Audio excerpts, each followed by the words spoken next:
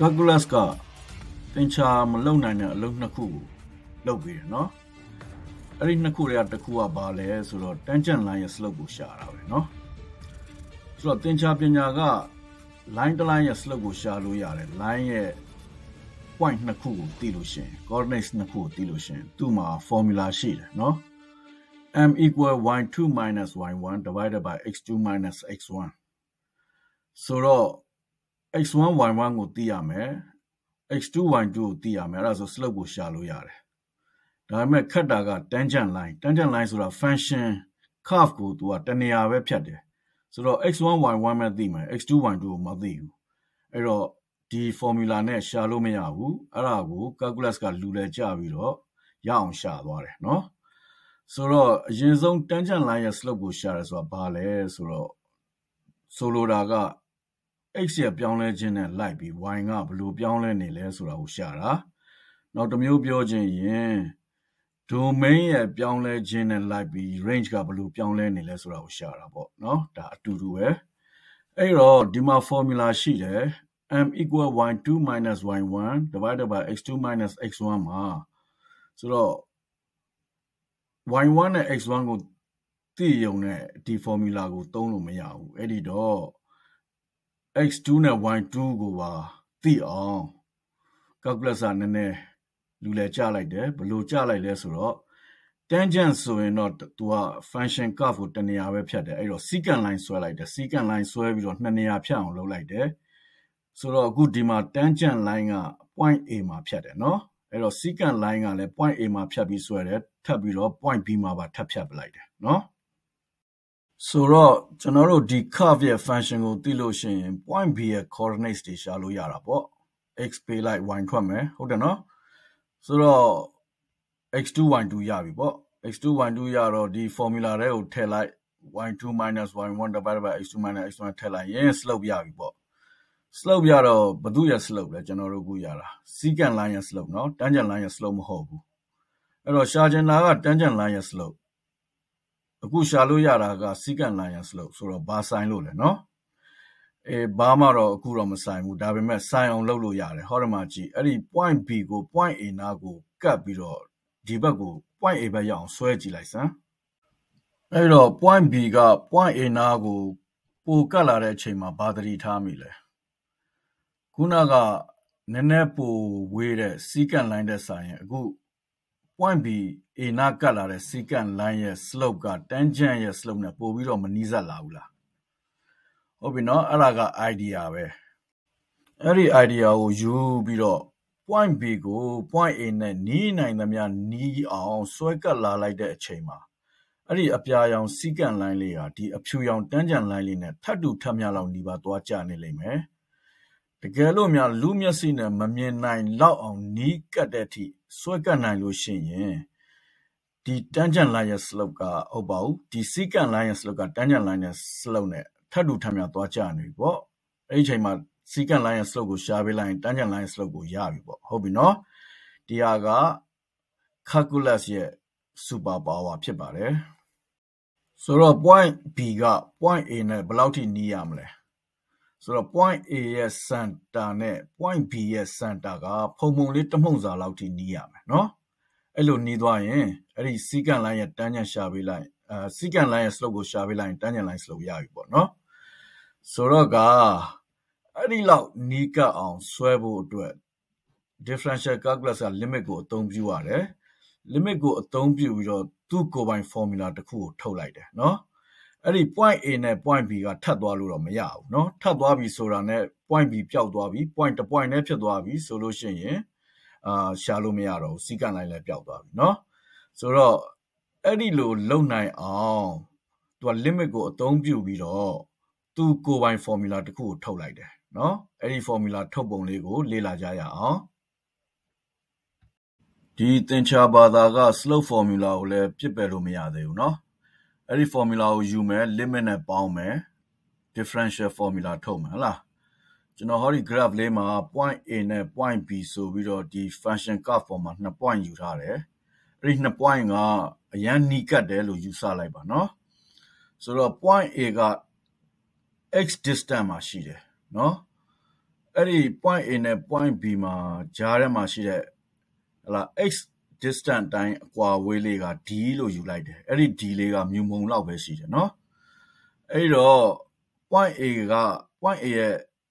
x ဝင်ရုပ်တိုင်းတန်ဖိုးက x ဆိုလို့ရှိရင် point B ရဲ့ x ဝင်ရုပ်တိုင်းတန်ဖိုးက x plus d ပေါ့ဆိုတော့ point A မှာရှိတဲ့ x တန်ဖိုးကို y တန်ဖိုးကဘာရှိလဲဆိုတော့ y ပဲပေါ့ y ကို fx နဲ့ရေးလို့ရတယ်ဆိုတော့ point A ရဲ့ y တန်ဖိုးက fx ဆိုလို့ရှိရင် point B ရဲ့ y တန်ဖိုးက fx plus d ပေါ့ဆိုတော့ကျွန်တော်တို့ဘာတွေရလဲဆိုတော့ x1 y1 နဲ့ x2 y2 တွေရပြီဟုတ်ပြီနော်အဲ့တော့ခုနကသင်္ချာ formula slope ရှာတဲ့ formula တွေကိုအဲ့ဒါလေးတွေတွားထည့်လိုက်နော်ထည့်လိုက်လို့ရှိရင်y2 က fx plus d အနှုတ် y1 က fx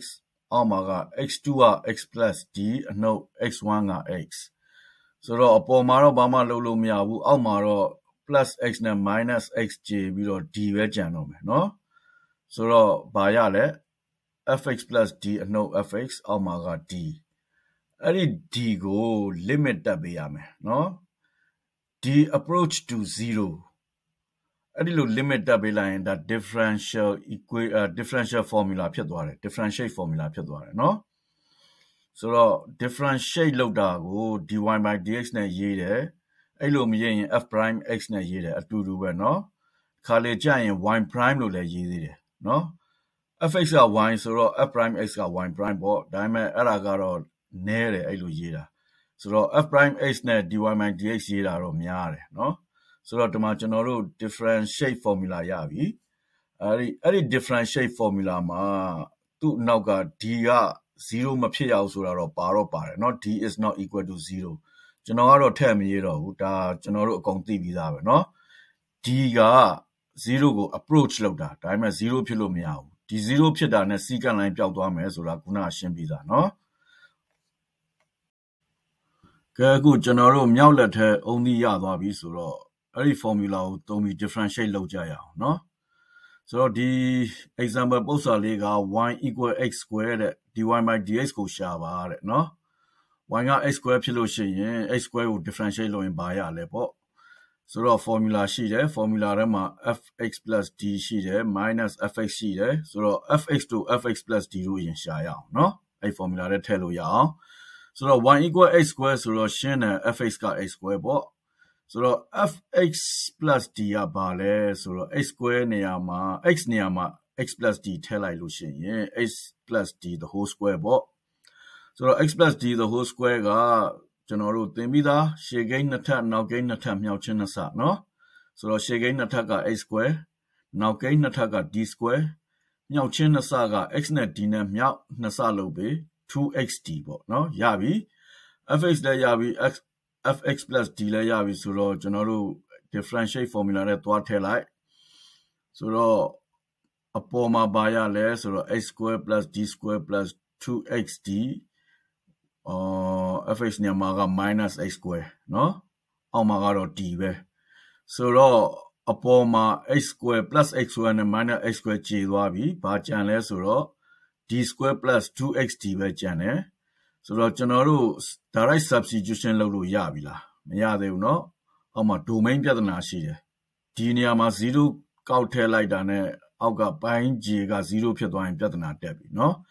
အပေါက်ရှိနေတာပေါ့အဲ့ဒါကိုဖယ်ရမယ်ဆိုတော့ထုံးစံအတိုင်းပေါ့factor ခွဲလို့ရလား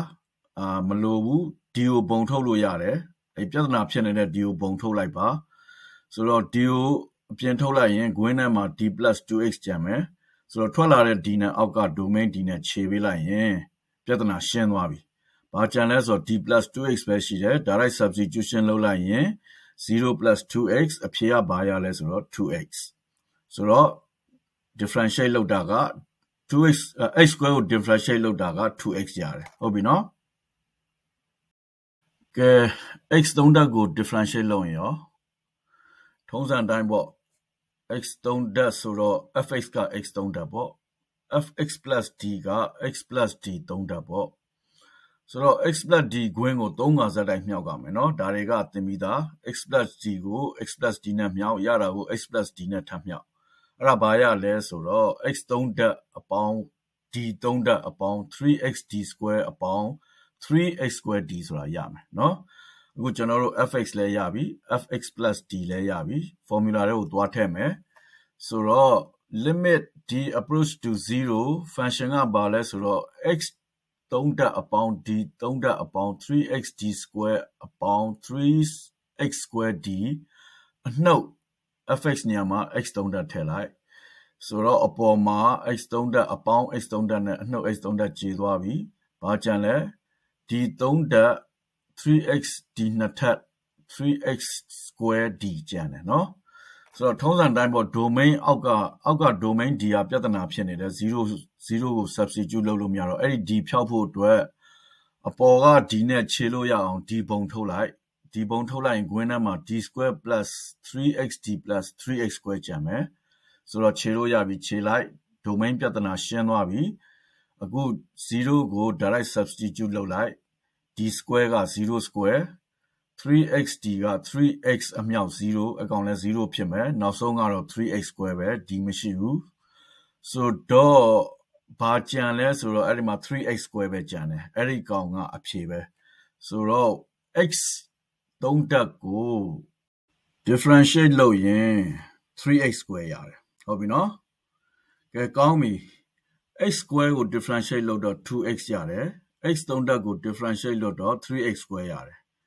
ဒါလေးတွေကြည့်ပြီးတော့ကျွန်တော်တို့ဂါထာတစ်ခုရွတ်ရအောင်เนาะ differentiate ဂါထာပေါ့ဟုတ်လား differentiate လုပ်တယ်ဆိုတာဘာလဲဆိုတော့ power ကိုရှေ့ကိုချတယ်ပြီးရင်အဲ့ဒီ power ကိုတစ်လျှော့တယ်ဟုတ်ပြီเนาะအဲ့ဒါဂါထာပဲဆိုတော့ y equal x square ဆိုတဲ့ x နှစ်ထပ်ကို power ရှေ့ချမယ် power တစ်လျှော့မယ်เนาะနှစ်ထပ်ဆိုတော့ရှေ့ချလိုက်တော့2ရောက်လာမယ်အောက်အရှေ့မှာပြီးရင်2ကိုတစ်လျှော့တော့1ပဲကျန်မယ်ဆိုတော့2x တစ်ထပ်ပေါ့ x တစ်ထပ်ကြတော့1ကိုမရေးတော့ 2x ပဲရေးရတော့မှာပေါ့เนาะဟုတ်ပြီ x 3တက်ကော3ကိုရှေ့ဆွဲချပြီးရင်အဲ့3နဲ့က1လျှော့ဆိုတော့ 3x square ရတယ်ဟုတ်ပြီเนาะကျွန်တော်တို့တကယ်လို့များ x 9ထပ်တို့ x 9ထပ်တို့ဆိုရင်ဘယ်လိုလုပ်မလဲ x plus d ကို x plus d ခွင်းကို9ခါမြောက်ကမယ်9ခါမြောက်ကမယ်အချိန်သိပ်ကုန်တာပေါ့เนาะမှားလဲမှားနိုင်သေးတယ်ဟလားဆိုတော့အဲ့ဒီကျွန်တော်တို့အခုဒီကျွန်တော်ရေးထားတဲ့ဂါထာလေးနဲ့အလုပ်လုပ်အောင်เนาะဆိုတော့ x 9ထပ်ကို differentiate လုပ်ရင်ဘာရမလဲ power ကိုရှေ့ချဆိုတော့9ကိုရှေ့ချ power 1 short ဆိုတော့9ထက်က1နှုတ်ပေးလိုက်ပေါ့အဲ့တော့7x 6ထပ်ရမယ်เนาะဘယ်လောက်လွယ်လဲမြန်တယ်เนาะတကယ်လို့ y equal 2x 5ထပ်ဆိုရင်เนาะဆိုတော့2ကတော့ coefficient မြောက်ပေါ်ကိန်းသူ့တက်လေးထားလိုက် x 5ဓာတ်ကိုရှိတ်မှာပေါ့ x 5ဓာတ်ကိုရှိတ်တော့ power ကိုရှေ့ချ5ကိုရှေ့ချ power 1 short ဆိုတော့9တွေက1နှုတ်အဲ့တော့ဘာရလဲဆိုတော့ 5x 4ဓာတ်ရမယ်5နဲ့2နဲ့အပြင်က2နဲ့မြောက်တော့10ရမယ်ဆိုတော့ 2x 5ဓာတ်ကိုရှိတ်တာ 10x 4ဓာတ်ရတယ်အဲ့ဒါအဖြေပဲเนาะအရန်လွယ်တယ်ဒီဂါထာလေးနဲ့ပဲအလုပ်လုပ်ကြမယ်နောက်ပြီးတော့ရိုးရိုးတန်းเนาะဒီလိုလွယ်ကူကူ function လေးတွေကို differentiate လုပ်တာချက်ချင်းသိရမယ်เนาะဥပမာ x 10ဓာတ်ကို differentiate လုပ်ရင် 10x 9ဓာတ်ဆိုတာချက်ချင်းသိရမယ်ဟုတ်ပြီเนาะကဲဒီနေ့တော့ဒီလောက်ပါပဲ